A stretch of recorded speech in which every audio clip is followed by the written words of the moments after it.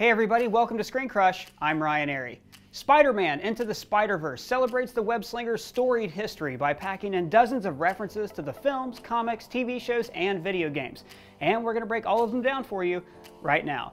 And warning, as always, big spoilers for Spider-Man Into the Spider-Verse are ahead. The movie begins with the approval of the Comics Code Authority on screen.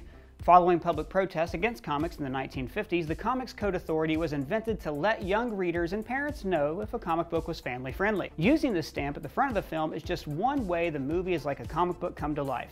After Miles gets his powers, onomatopoeia sound effects keep appearing on screen, like a comic.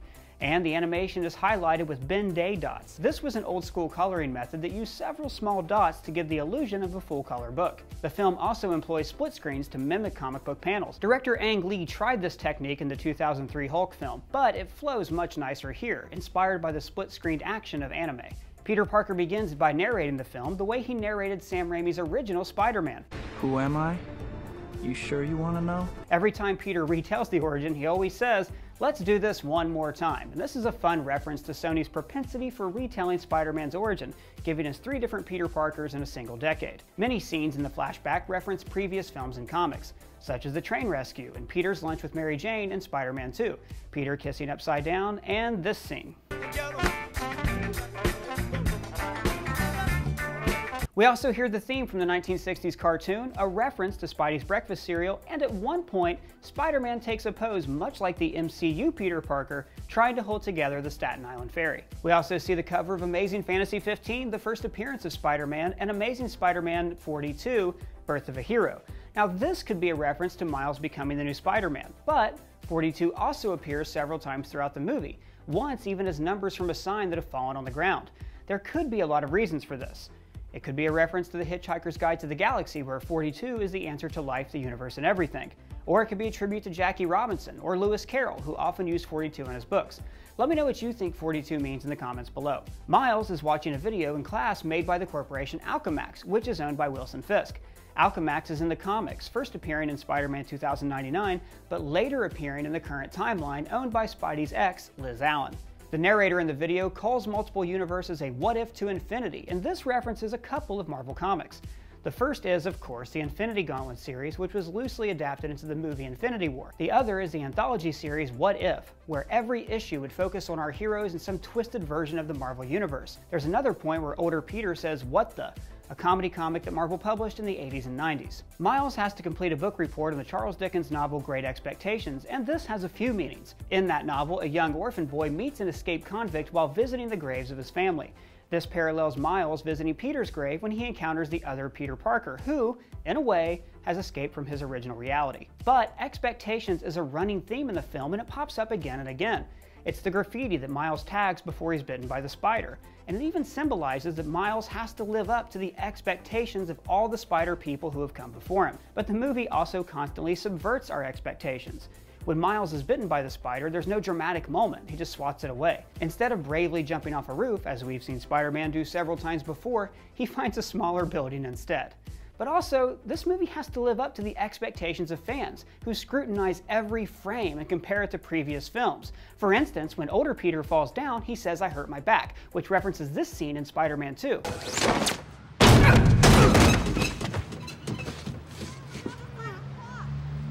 My back! Which is in turn a reference to Tobey Maguire almost not filming Spider-Man 2 because of a back injury he sustained while filming Seabiscuit. And he was almost replaced by Jake Gyllenhaal, who is set to play the villain Mysterio in the upcoming Spider-Man Far From Home. Quite a few of the contacts in Miles' phone are Easter eggs. B. Bendis and S. Pichelli are references to Brian Michael Bendis and Sarah Pichelli, creators of Miles Morales. Another name in the phone is S. Ditko, which stands for Steve Ditko, who co-created Spider-Man with Stan Lee, who, of course, has a cameo as a store owner selling Spider-Man costumes. His store makes a point of saying no refunds, which reminds me of another famous shop owner. "This magazine you sold me isn't Fantastic Four, it's Fantastic Floor." Sorry, no refunds. When the other Spider people appear, they're all drawn in styles that match their original comics, particularly Spider-Gwen and Spider-Man Noir. And Spider-Man Noir is voiced by longtime comic book fan and former Ghost Rider Nicolas Cage. There's another Marvel vet in the voice cast, Mahershala Ali, formerly Cottonmouth in Luke Cage and now the Prowler. And his character, Aaron Davis, was also played by Donald Glover in Spider-Man Homecoming, where he hinted that Miles Morales might someday appear in the MCU. I don't want those weapons in this neighborhood. I got a nephew who live here. And there's one more Marvel vet in the cast. The Kingpin is voiced by Liev Schreiber, who played Sabretooth in X-Men Origins Wolverine. Jake Johnson voices the older Peter, and comedian John Mulaney voices Peter Porker, the Spectacular Spider-Ham. There's a billboard for Mulaney's Broadway show, Oh Hello, in Times Square. And another billboard is for a restaurant called Romita Ramen, a reference to iconic Spider-Man artist John Romita and possibly his son, John Romita Jr. When the scientists tap the dimensional gateway, several universe numbers appear on a computer screen. In all Marvel stories, each universe is assigned a number. The traditional comics, for example, are numbered 616, and the Marvel Cinematic Universe is numbered Earth 199999, etc. In Spider-Verse, each number on the screen actually does correspond to that character's number in the comic books. When all of the Spider People finally meet up, they follow Aunt May into the late Peter's Spider Cave. The secret lair hidden in his home is a reference to Spider-Man and his amazing friends. And the lair is filled with Easter eggs. There's the Spider-Mobile, which was a useless gift from the Human Torch in the comics, and all of the Spidey suits have appeared in some media before, including the Spider Armor, the Big Time suit, the Iron Spider, and the suit from the new video game. What Spider suits did you spot? Let me know in the comments below. In the final fight against the Kingpin, Miles briefly stands on the top of the Brooklyn Bridge. And this is an important location in Spider-Man lore because it's where the Green Goblin killed Gwen Stacy. The note that Miles leaves on the Kingpin is a callback to Spider-Man's tendency for labeling his good deeds for people to find later. And finally, in the post-credits scene, we're introduced to Spider-Man 2099, voiced by Oscar Isaac.